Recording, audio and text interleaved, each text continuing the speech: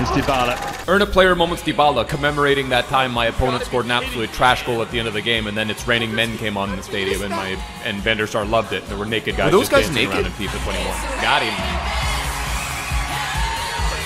Are there strippers celebrating? Sometimes maybe good, sometimes maybe shit. San Pellegrino. What Serie A episode wouldn't be complete with a delicious sparkling water San Pellegrino? It's not an advertisement. When you absolutely positively need to be refreshed in the most incredible way when you're recording a Serie A episodio. Uno, due, tre, vaffanculo! Also, when you woke up about an hour ago, so you're getting the latest Players Way View episodia that's ever been out ever, you need yourself a Dunkin' Donuts with a double shot. Also vaffanculo. Freaking love Duncan guy. What's happening, boys, and welcome to the 91 player moments. Paulo DYBALA, aka La Joya, the jewel of Argentina, the jewel of the Serie A, and the jewel represented in the form of the Serie A, giving us discount SBCs and discount player prices left, right, and center. What some leagues you might have to pay 300,000 or 400,000 coins for, we can simply pay 180 to 200,000 coins in the form of, like I said, a 91 La Joya. Now, the Frank Ribéry, obviously incredibly expensive. I promise, gonna get you guys a gameplay Players Way View out over the course of the next few days. Might even be sometime this week. Just need to grind towards that.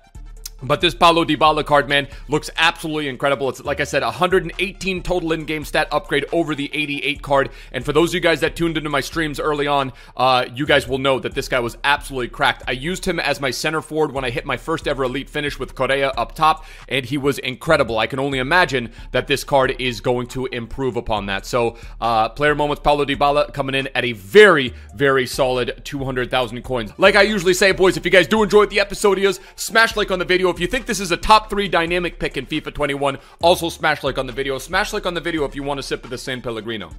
Oh, you hit a like on the video. Here you go. If you guys are new to the channel, hit that subscribe button down below, but let's see what you get. So, it's 118 total in-game stat upgrade. Hunter is the most popular chem style to put on his 88 card, and basically, all of his stats get absolutely banjaxed. And we're going to get all the way over to the 83 because the 78 stamina was an issue that people had with the 88, and now that goes up +5 all the way to 83. 93 acceleration goes up to 99, has 96 sprint speed with the Hunter chem style, attacking positioning goes over 90 with the Hunter, finishing goes up to 97, shot power goes up to 90, that was also a thing. Didn't have a whole lot of shot power on the 88 rated card. 90 long shots, 91 volleys, 89 penalties, has 96 free kick accuracy, so he's a guy that's going to be able to do some free kick damage for you, and then you just get over the dribbling stats. And the cool thing about this card is you don't even have to touch the dribbling stats because they're already so jacked off. 64 strength, you're not using a Paulo DYBALA for strength, and then we get over to the traits. Outside the foot shot, finesse shot, arguably the most lethal combo, even has the flare on him, and is just an incredible card, and links into the CR7. So if you do happen to have a 92 CR7 or a Semi Khedira, he's easy to get in the squad as like we do. So on the weekend league, I'm probably going to go with Khedira. I'm probably going to go with some form of Delefeo, who's going to get the link in it, and I have Lam as my left back. So we're going to test him out here. We're going to have Ronnie up top, see if he can do some van damage up top, and then we're going to have Paulo DYBALA as the center forward, which is where I would recommend playing him, given that he has that finesse shot, outside the foot shot, and that distance shooting as well. Can also do some damage inside the box with his finishing. But let's not delay things any further. Let's take out La Joya.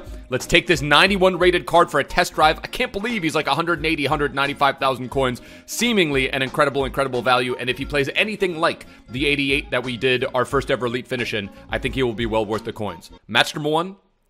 Vaffanculo. Hola amigos y bienvenidos a esta transmisión en Oh, just little snowman fashion show. Tegucigalpa. Capacidad para desequilibrar partido en cualquier momento.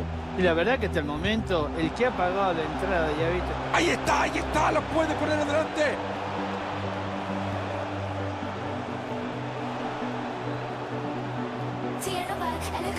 Look at.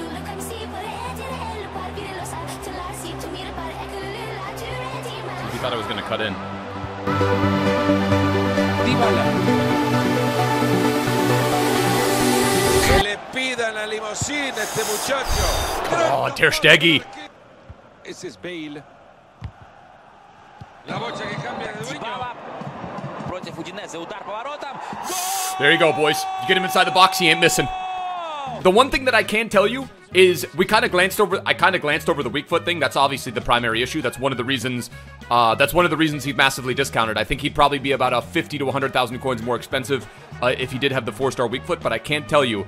There were many instances using his 88. I don't know if we're going to be able to put ourselves in too many situations here to test out that weak foot, but I can tell you that it's really not that big of an issue. And look at the speed. And then look at the whippage. Look at the whippage with the finesse shot. The finesse shot trait, the outside the foot shot, not that we put that on display there, but the confidence that you feel now. The thing that we had with the 88 Paulo Dybala is like, sure, it was still a really, really good card, but now it's +3s, +4s across the board in some of the most key categories. So one of the reasons you might not do this card is because of Papu Gomez, but it looks like Papu Gomez is going to Sevilla, so this might be the last time the Serie A boys have access to a delicious, delicious Papu Gomez card. Hey, Magnan, come on, boys. I think it's all but confirmed that he's going to Sevilla. There were some talks with MLS clubs. Who is that? Virgil? All right. I mean, I guess we got to take that if it's big man Virgil. But Paulo Dybala, I mean, at least for FIFA 22, not that it matters for the purposes of this FIFA, is probably going to be that new Papu Gomez type player. Except Papu is the 4-star, 4-star, so that's obviously that's a leg up. And Papu's always just so damn cheap because you get the little bit of the Atalanta discount. Oh, by the way, Lazio won today, which means our SMS, our Milinkovic-Savic, is going to get the upgrade. He's going to go up to an 89.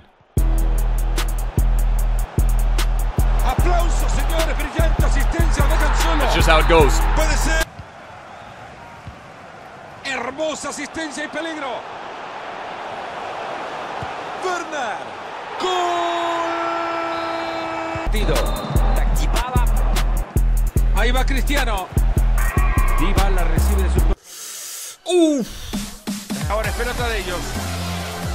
Ojo que se puede venir la contra.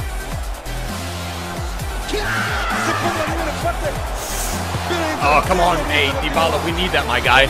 See, the one thing that you have to really get used to with the Dybala, sometimes you're aware that he's got the 3-star weak foot, so you freeze. And I froze momentarily there. I was like, wait a second. I'm going to shoot this with my left.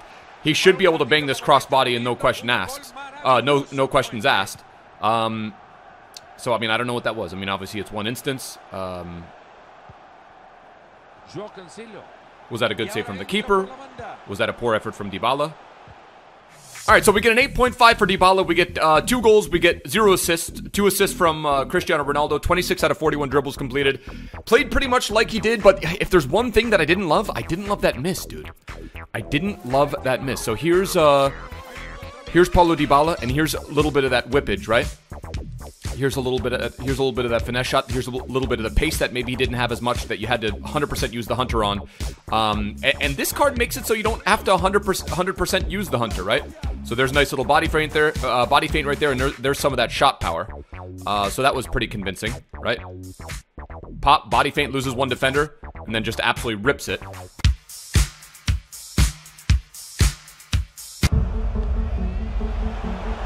Memphis. Ahí lo encontró bien metido entre líneas. Atento que se viene una ocasión. No era penal. Y desde el punto penal, Mario, la ocasión. No era penal, amigo. No era penal. No era penal, mijo. Sami Khedira. La pelota es de Dybala. Y ahí le pega la pelota. Astro Boy Dybala. Dybala. Paulo Dybala, the body feint and then the pop. Look at that. He absolutely turns Beckham inside out.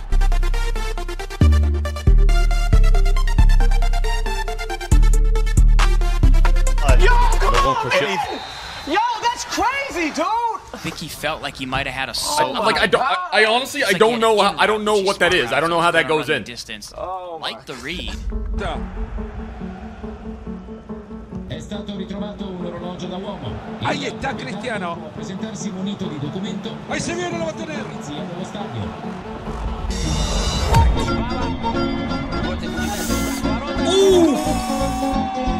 Paulo Dybala. Viva la vida. Jeez. Paulo Dybala with the scoop turn, and then only able to do that because I think he's got the finesse shot trait. Was able to position rightly. Was able to position himself last minute right before I pressed circle, right before I pressed shoot, and was able to bend it around the keeper with that finesse shot trait.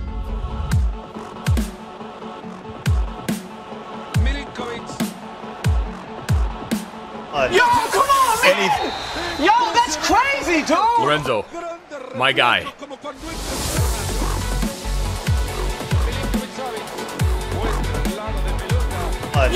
on, man!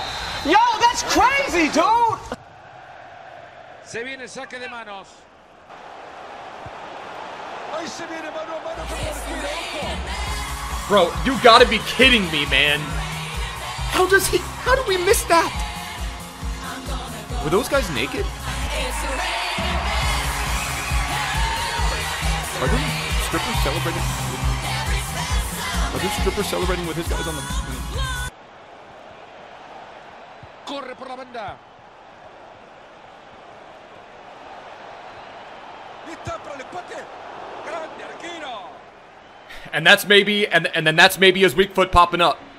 Is that reflective of Paulo DYBALA? The one that he missed, though, the one that he missed, I think, was actually a deflection because we got the ball back. So it clearly went off one of his players.